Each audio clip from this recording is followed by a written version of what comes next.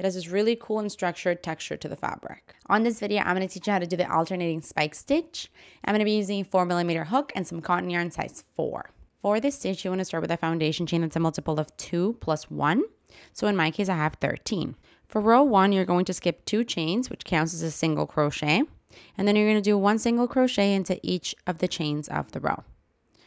So we essentially just do 1 single crochet all the way to the end, and I'll see you when you're there.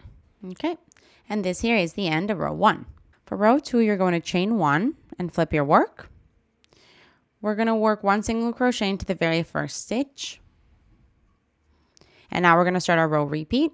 So for this row, you want to do 1 single crochet into the next stitch, and then something that's called a spike single crochet. So for a spike single crochet, you're basically going to go into where you worked this single crochet of the previous row. So I'm going to show you here. This would be the top of the stitch. You're not going to go into there. You're going to go into where you worked the stitch. In this case, it was the foundation chain. So we're going to go into that spot with our hook to where the stitch was worked. Grab the yarn and pull it through.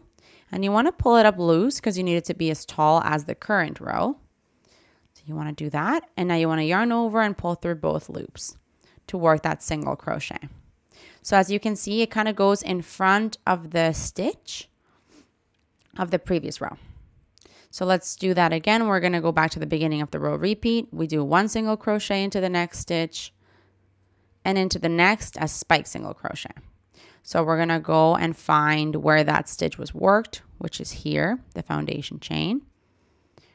Grab the yarn and pull it up tall so that it matches the height that you need for the current row, and finish the single crochet like normal. So you're going to have single crochets that are placed in front of the stitch of the previous row. And that's the row repeat you want to follow.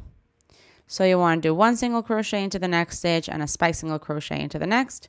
Do that and I'll see you at the end of the row. So at the end of the row, I just want to show you that you're going to be left with the turning chain. So into that one, you're going to do your final single crochet. I just did a spike single crochet, and so to finish off this row, you want 1 single crochet into the last chain, or sorry, into the top of the turning chain. It's a little bit tight for me there, but there we have it. That there ends row 2. Moving forward, you just want to repeat row 2 back and forth until you have the desired length of your work or a finished swatch. But I'm going to do it with you for row 3 so we can see it now when we work it into a stitch and not the foundation chain. So let's do one together. We chain 1 and flip our work. Do 1 single crochet into the first stitch. And now begin the row repeat. We do 1 single crochet and then a spike single crochet. So we essentially go into where the previous stitch was worked. You can see here it's the single crochet and it was worked here. You can see kind of where it begins. So you want to insert your hook there. Grab the yarn and pull up. And do the spike single crochet. Into the next one, single crochet. And that one was a spike single crochet before. Into the next one, a spike single crochet where the single crochet was worked. So they're basically alternating, and that's where the name comes from.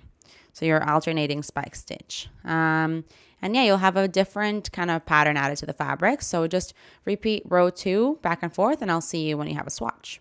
This is actually so cool. It has a different texture to the fabric, but it's so simple. It's still really structured because it's single crochets. Yeah, it just makes the fabric look very different with literally 1 stitch. The spike stitch reminds me of the shallow single crochet, and I've got a tutorial on that in case you're curious. Picture spike stitches all in one fabric. So it's really cool. It makes the fabric look like it's knitted almost. So I've got a tutorial. Maybe I'll leave it linked in the description of this video in case you're curious. But yeah, this is very cool. Hey, while you're at it, why don't you just subscribe to my channel? Just do it. Just do it.